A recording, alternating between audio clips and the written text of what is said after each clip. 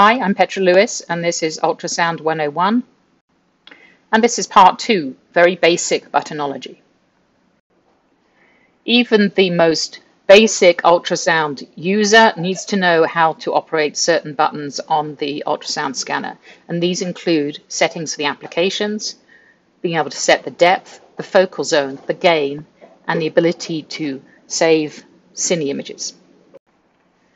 Each ultrasound vendor has specific machine-dependent application settings, and these are settings that you call up within the software itself, and it'll say something like renal ultrasound or pelvic ultrasound or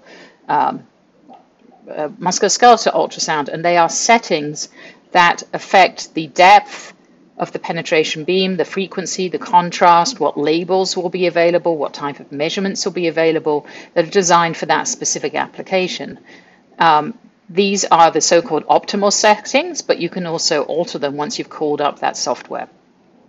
So you go into the program and you just select it for the appropriate application. I'm not going to show it to you here because it's going to differ from machine to machine, but typical ones might be general abdomen, pediatric abdomen, gynecology, obstetrics, and so on. So start there by calling up your application software setting. The next button you need to find is the depth button. You'll need to set the depth variably during the period of the examination so you can see as much as you need, but not too much. Your number of pixels in your image is set. So if you're wasting those pixels by viewing way too deep, through the patient into the bed the other side, when you only need to concentrate them on a very small area, you're going to have decreased resolution. For example, if you think about optics with a camera, if you're looking at an entire field of flowers, you're going to have a big depth of view. But if you only want to have very high resolution, blown up image on one single flower, then you're going to have a much shorter depth of field of view so that you can concentrate all your pixels on that one image. The depth of your field of view is going to be shown on the numbers on the bar that's usually on the right side of the image. In this case, the field of view is 14, and each of these little things, the little markers here, are 1 centimeter. Because here we want to get an image of the entire liver, so we need a large depth or large field of view. Here on the right, we're just looking at the gallbladder, and that's a more superficial organ. We've also got a little fluid here, so we want a much smaller depth, in this case 5 centimeters, and in this case each of the tick marks is 0.5 centimeter. So keep an eye on that, and you may need to alter this dynamically through the examination as you move from imaging one part of an organ to another. A third button is the focal zone, and you want to alter this focal zone so you place it at the point that you want to have the best resolution. So in this image on the left, we're wanting to look at the kidney, so the focal zone, which is usually shown by a little arrow or little triangle along the depth gauge. Here on the right, we can see that that is set right at the level of the kidney. This has an 11 centimeter field of view. The middle image has a 9 centimeter field of view, and in this case our focal zone has been moved up a little bit here, but again it's right at the kidney, which is where we want to see it. And it doesn't mean that you can't see stuff outside of that focal zone. That's just so that the point, the sweet point if you like, of the highest resolution. Up in this image on the right, although it also has a field of view of 9 centimeters, we're really wanting to look at the gallbladder in these particular images, and so our focal zone has been moved all the way up here, so it's at the same level as the gallbladder. So set the depth and then set the focal zone, and again you will have to change this during the period of the examination. Modern machine settings do a pretty good job of setting the gain appropriately, but you may need to twiddle this a bit.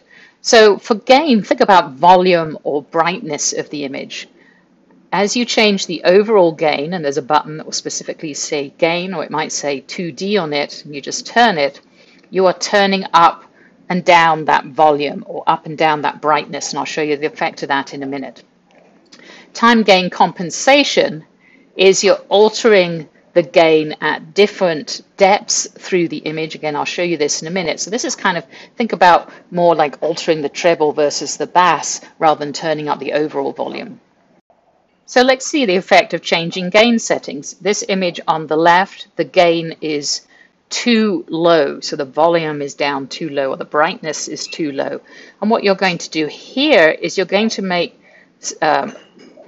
tissues that are not anechoic look like they're anechoic. So you're going to think that solid masses are cysts and so on.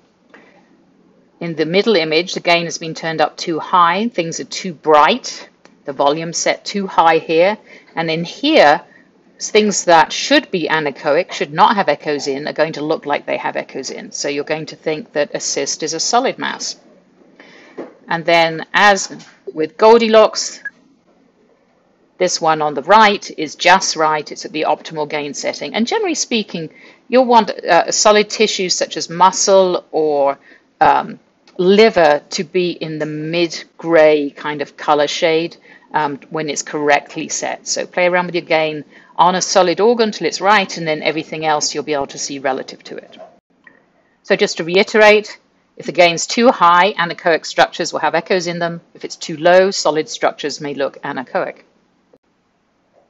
Generally speaking, you shouldn't need to play with the TGC or the time gain compensation, but if you have an image like this on the right, where the liver should be a homogeneous shade of gray throughout, but you can see it's much darker here in the near field than in the far field here, then you may need to play with the TGC.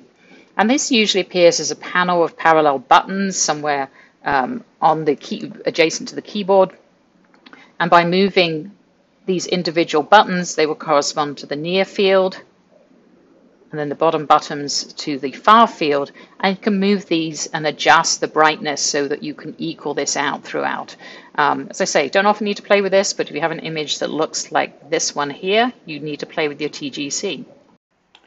On the machine you're using, you need to find the button that will allow you to freeze an image and then save or record an image in whatever type of medium that you are attached to, whether it's you're recording onto the device itself or you're recording onto the web or a PAX system. But also you want to find what button allows you to take cine images. And these are going to be obviously machine dependent, so I'm not going to show you where it is on my particular machine. So when you record a cine image, it's going to be extremely useful in two circumstances. One is enabling you to take a sweep through an organ, so you can image the entire organ, usually in a couple of different planes, so say transaxion, longitudinal. You can then go back over it later and have a look and see if there's anything that you missed during the live examination. It also allows your supervisor to be able to look at your images, even if they weren't there at the time of image acquisition. And then finally, they're going to be extremely vital for looking at moving structures. So anything like an echocardiogram, or in this case, little embryos in the uterus where you want to see their heart motion and record their heart rate, you need to have cine images. So find where that button is on your machine. And that's the end of the basic buttonology section.